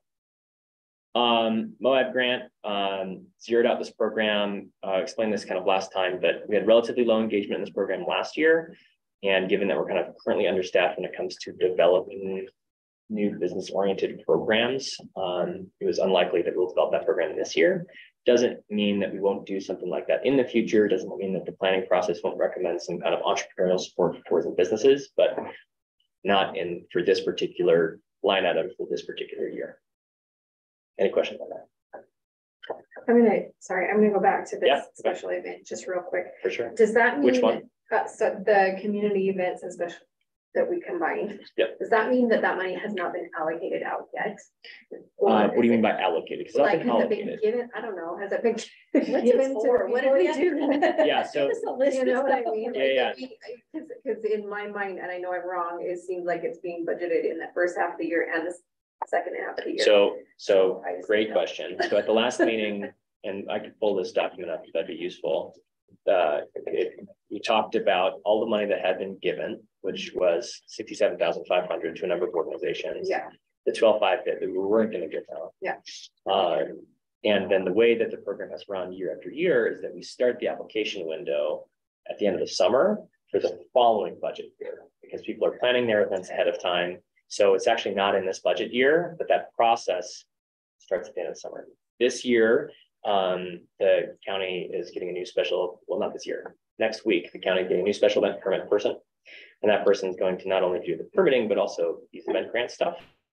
And so when they come on board, they're going to be caught up on how this program has run in the past, how it's worked well, how it's worked not so well. And then it would kind of be their charge to start that process and make sure the child council board is aware and involved, because they have been. The ones that we approved, right? Well, the ones that have been approved have been everything that needs to happen from the decision-making standpoint from the county commission has already happened. So everything else is between our office and the clerk's office, making sure that grant contracts are signed, getting those grant checks to the recipients of the grants and doing the follow-up and the reporting and all that kind of stuff. So basically, from a budget standpoint, done invested. That makes sense. Does that make sense? Does that make sense? I think so. Okay. Do you have a question? No, I just love it that you said there's a follow-up process. Yep. And so just help me understand where I can see that. So probably the best way to look at it is in the grant contracts, which were in the kind of commission packet. I can follow up if you send me like an email separately. Sure. I can send you a sample contract with the details for check and say, here's what the reporting requirements are in the contract. Thank you. Yeah, happy to do that. But if you don't send me the email, I will forget. That's right. That's fine. Or I can ask Sky to remind me. That's Sky's job now. Part of it. I don't mean to reduce her role. Okay. Sorry. You're great. Okay, so then data, this increase we already have talked about extensively. So if there's no follow-up, I'm just gonna go right through that. Sorry to be a pain here. Be a pain. In the previous stuff that I had sort of been diving into over the weekend, I see so much budget for data that seems to be duplicated. Okay. And I'm hoping that it's just not. And like, it looks like we're contracting for data collection from USU, from Wayne State or something. And I'm hoping that what we're doing with Loves is going to be overarching and getting all that, and we won't have to spend that money with those places. So we are not spending money, and then we can put money towards cooler stuff. For sure. Yeah, so maybe I can capture all of the lines and make sure that we're on the same page what's going towards it. So if you go up to professional services, it's just 310. So that I think might be on the front page. Second page. There is, realizing people online aren't seeing this, but there's data insight management for 30 grand. That's four lines down from total. So that $30,000 cost is contract time that is in Love's budget to actually have Adam spend his time out of his limited schedule. And we are buying his time so that he can help us put together all the best sources, develop the contract. So that's what that is. The visitation research, which is Wayne USU, has not been expended yet. So the intention between putting that in the budget was we have all of these indicators of visitation, but no one true number. We have highway data, we have Arches National Park visitation, we have all these different places, but wouldn't it be useful to have one true number that said how many people came? And so the intention there was not necessarily to work with Wayne, but that was part of the conversation, but to figure out, can we develop a model of visitation that uses all these inputs that we're buying so that we can have there's no true, but a model of visitation that's a one single number. So that hasn't been contracted yet, but that's, to me, distinct from these other projects and valuable. So that's distinct from what Love's scope will be. Yeah. And so that is not contracted with anybody yet. That's kind of. Will that also be data that, like the Love data that we as business owners and as community members will have access to try to wrap our heads into? So the vision of that would be, you have to do the data science and the behind the scenes to figure out, all of the different inputs that we have access to, turning that into one useful visitation number, and then putting that modeled number as a part of the public dashboard. So even the parks could use that, some Sure. other public good. Yeah. As far as I'm concerned, this is all going to be public good. Absolutely. Yep. Okay. So for me, that kind of research would also allow us to figure out, what is the leading driver of visitation. If you take all of these multiple variables, maybe it's just weather, maybe it's gas prices. If you build to use economic terms, a multivariable regression, you can look at each of the variables and see how it impacts. So that's something that we're working on, but hasn't been contracted yet. And then the USU one is where?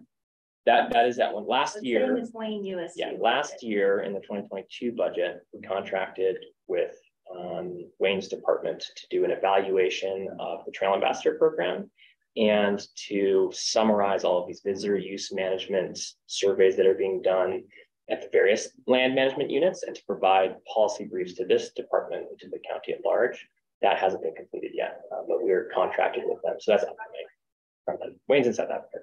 And Wayne's what? He's not here. He's not here yet. Oh, but you expect that those results will be coming, sometime. the data analysis that we've paid for. We will come back to this board for sure.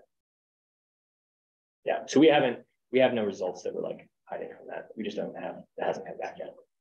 And then the last one that I think is relevant specifically is the visitor/resident survey. So that $25,000 line in that same category. And I think we're figuring out how to incorporate this into our planning, but having a kind of an ongoing understanding of unbiased visitor perceptions of our area to help us do planning. What is our resident sentiment and what is the business sentiment? So this only covers those two, but that's what would be the cost to actually create our own data set of what do people think, right? And so, so there's the cost to actually do the data consulting and help us do that work and do the reporting. There's creation of additional data resources, modeling of a visitation number, and then the actual cost, hard cost to go buy all that stuff. And I think that's all of the pieces that are in the budget, unless I'm missing something.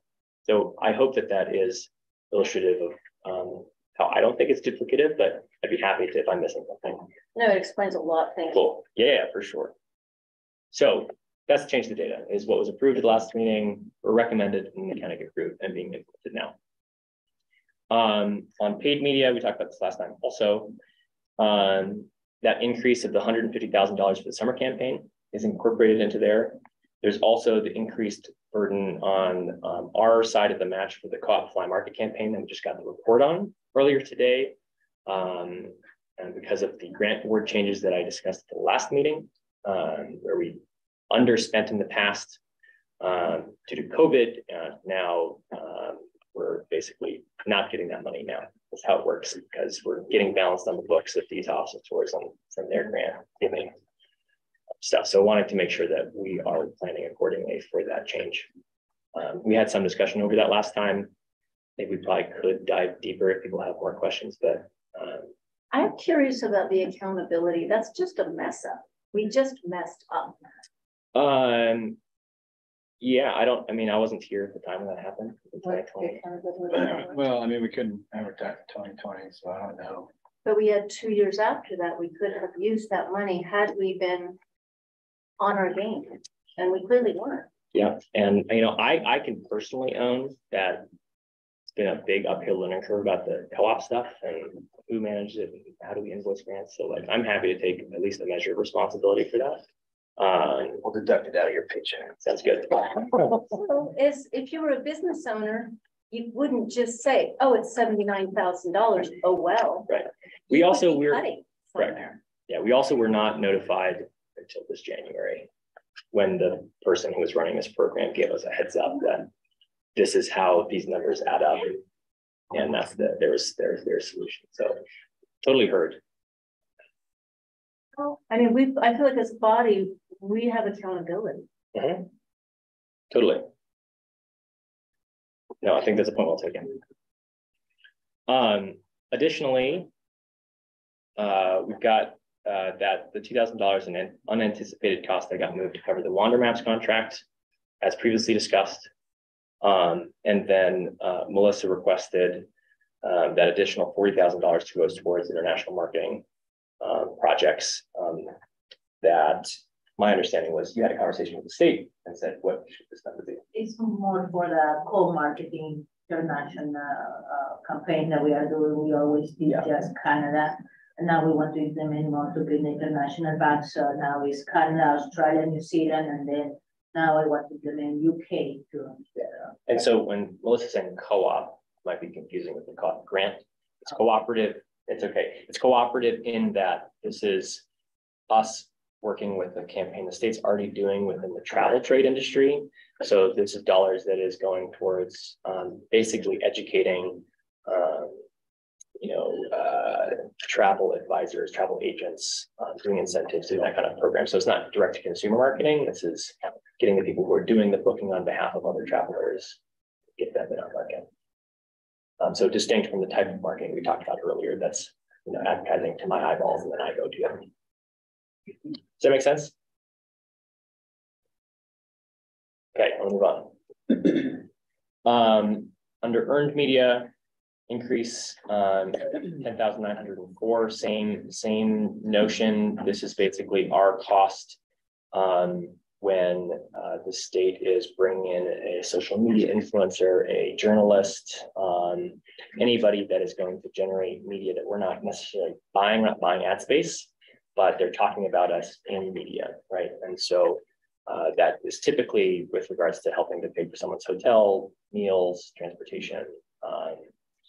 So this was a, once again, similar. Melissa kind of requested this increase and helps us partner with these awesome tours. And we're not necessarily going out of our way to go solicit these folks, but making sure that when the state brings a really high quality person to our area, that we're able to make that, host that basically.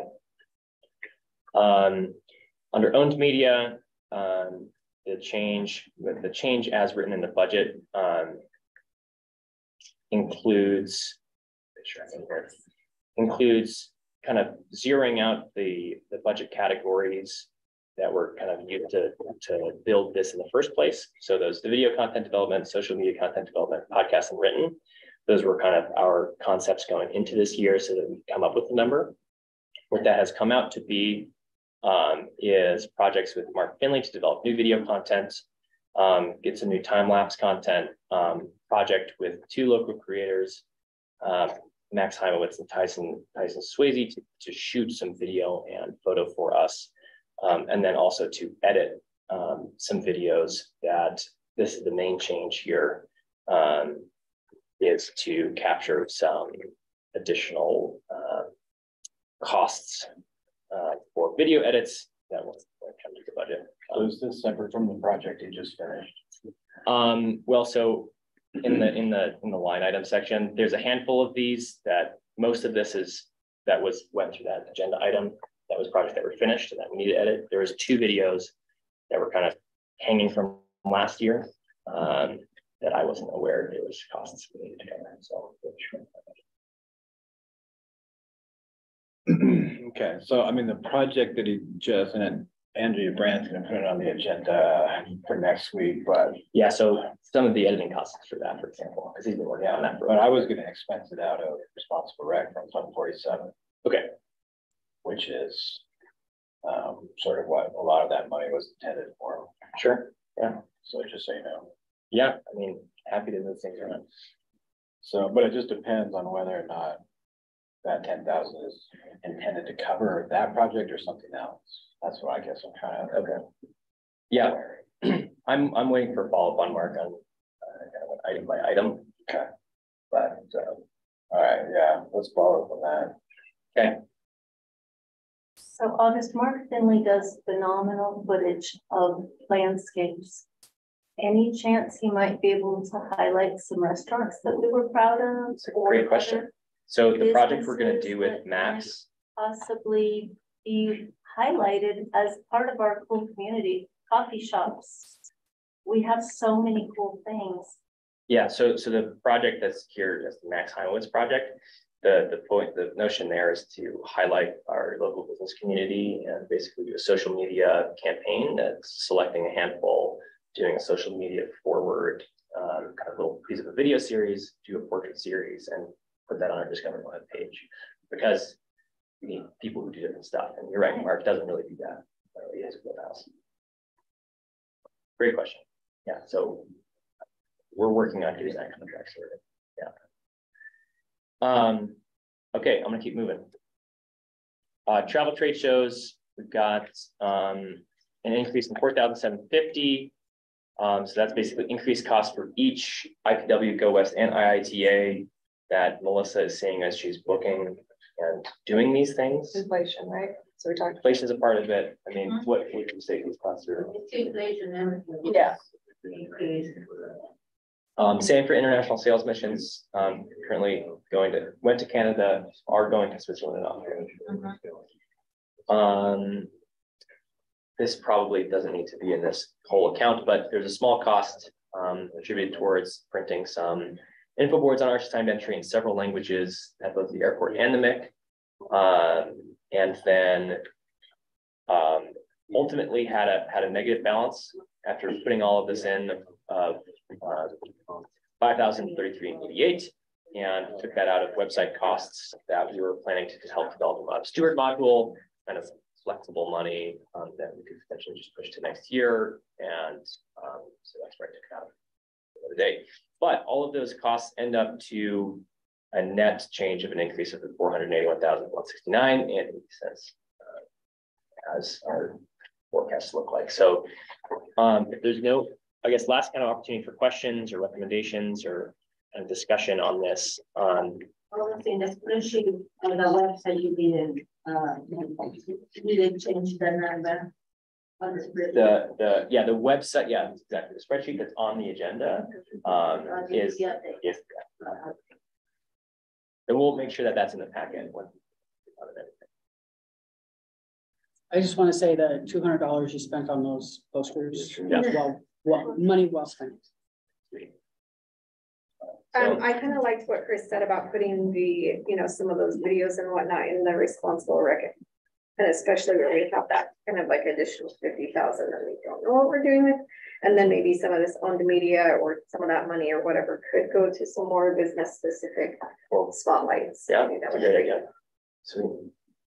I was just gonna say, despite what's gonna happen with the Film Commission and whether it moves to the foundation or not, there's nothing added in here for the Film Commission.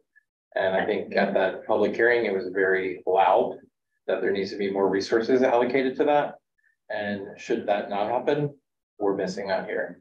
I mean, it was clearly stated that the website needs to be updated better. Clearly, Vegan needs to get out and network more. And none of that's reflected in this. Well, so, can you guys partner with us on that? Yeah, but I'm saying if it doesn't happen, right? It's not. There needs to be a plan B. Yeah. So, right? Well, the issue that we have is statutory, actually, and so we've got. So there's a tourism promotion, which is really unrestricted, which is what we just talked about. Yeah, and then separately in statute, there's promotion, establishment of recreation, film, and conventions, and that's limited to no more than 1/5 of the total 37% of the TRT. We've already maxed that budget out at 1/5. And so even with the amount that needs to go back into tourism, that's maxed out. Well, see, the tourism part doesn't affect that at all. Yeah. Because we're already maxed out at the 1/5. We're, as much as we can go on the 1/5.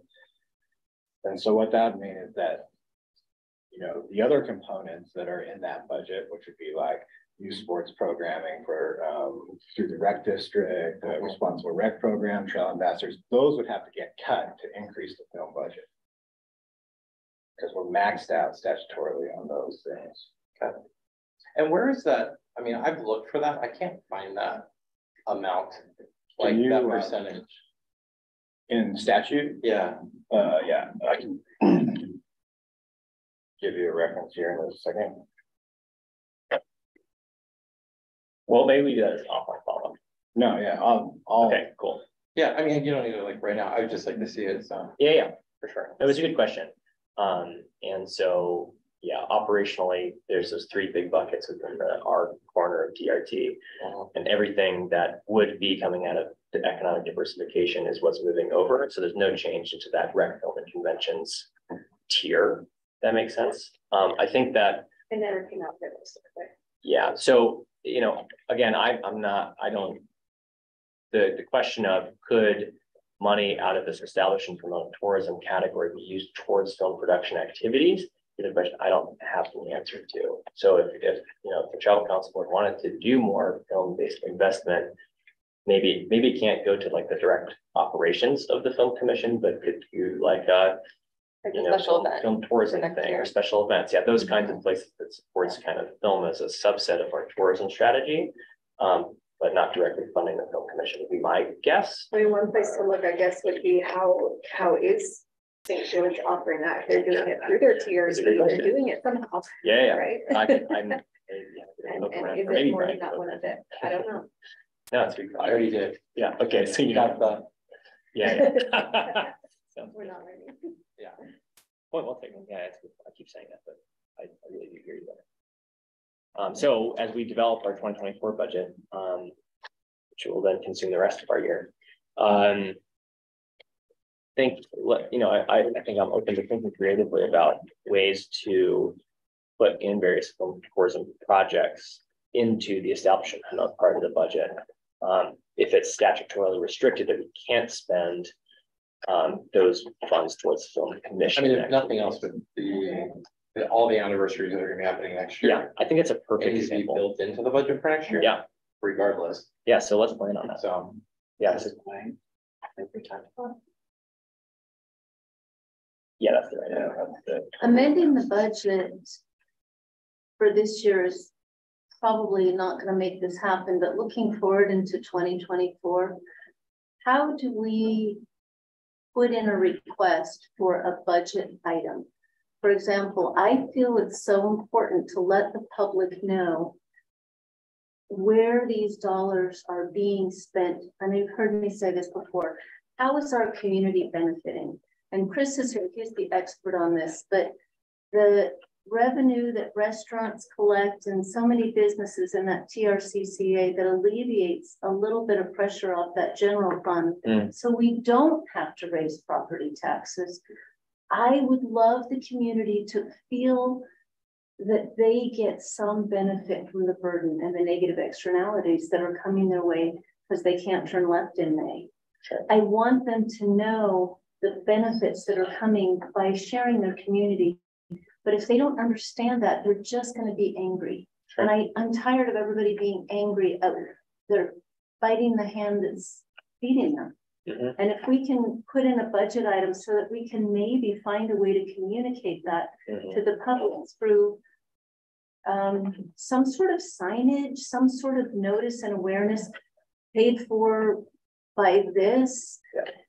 I feel like maybe the tempo could just come down a bit. So yeah, I mean, I think that we could put together, we have to generate a report every year on how we spend the money and what it goes to, although it's not the most digestible probably for the general public, but we could put it into a slideshow and present it, or, just make some PDFs out of it. Like the TRCC, which is the restaurant car rental tax. I mean, that one's pretty simple. Most of it goes to funding Old Spanish Trail Arena and the Grand Center, the lion's share of it.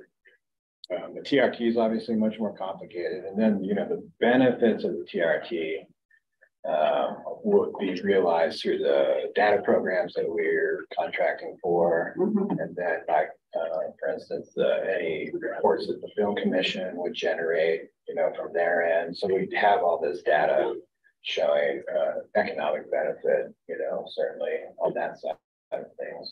Yeah, but I think in terms of activating that recommendation, I think there's two venues to do that. It should be the 2024 budget planning process. It's going to start in August. So I have to get an initial pile of new numbers to Chris. By no means the final one, but that'll, this board will be involved in that process. And then secondarily is this very broad planning exercise that we're going to be doing, in which we're going to talk about all this kind of stuff. So I think both would be a good place to capture that. I think you're right. Trying to figure out how to put that into today's.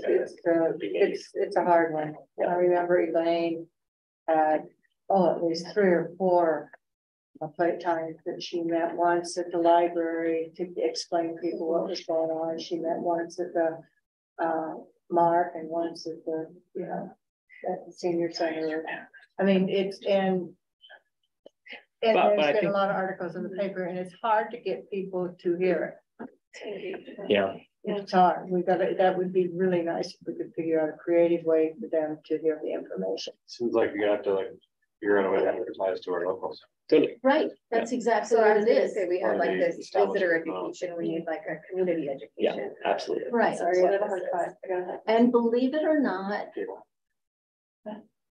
we follow that? You gotta go. Yeah, it's got that. I'll get it. Yeah. I have red tail pen. Sorry, I have to adjourn. Do you want to call a vote for recommendation of the budget then, so that we can get that done with, and we can follow up on this I conversation. make a motion that we recommend the changes in the budget in the 2024 2023 budget, with the changes that were explained to us today. Is there any other a motion from Sharon? I have a second from Alex. Is there any other discussion? Hearing none. I will call for the vote. All in favor? Aye. Opposed? Got Jenny? Aye. Did we get, was that all in favor? Anyone opposed? Okay. Anyone opposed? Was there any abstain? I didn't. Any abstain? No. Okay. All right, and I'd like to adjourn this meeting. Okay. And then Brian, this sheet was from, I think September, I have it, from like the budget, and I just listed like